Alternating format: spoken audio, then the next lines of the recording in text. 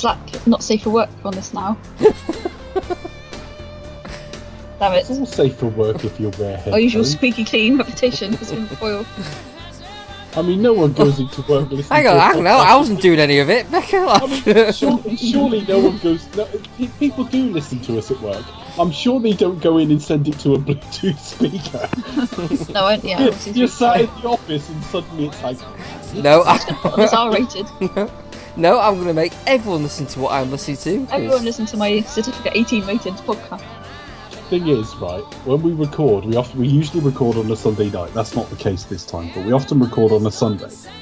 And I always listen to it to work out roughly how much editing there is to do.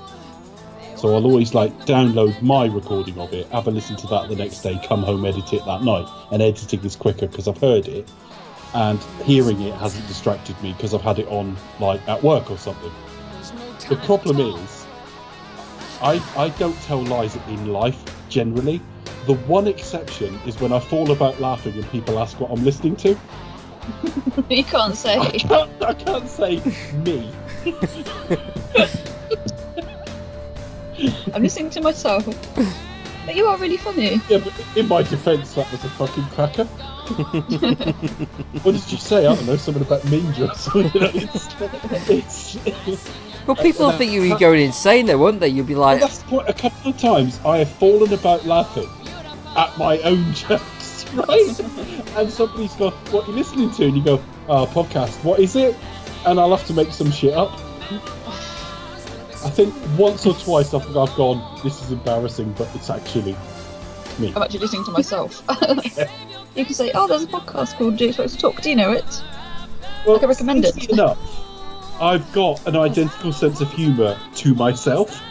One of the hosts, you know. So it stands to reason that I'd enjoy my own podcasts, because we make the sort of podcast we would like. No. But you listen to it the next day, and sometimes it's normally you forget you've said something. Or, not even me, I just mean us. You forget, there was an exchange, and then you listen to it back and you go, yeah, that was fun. Have you ever lost it? There was one day. There was one. There was one day I drove down to County Hall because I had to go to the council for something with work, and it was a Monday. And I pull into the car park, and suddenly there's a parking attendant stood there. There normally isn't, but if it's full or that it's getting full for parking, and I pulled down, I rolled down the window. And just as he went to speak to me, my own voice blared out from the car, and I thought, it's so obvious. Did you say something rude? No, it's just obvious I'm listening to myself. That's funny. It just seems really egotistical. It isn't.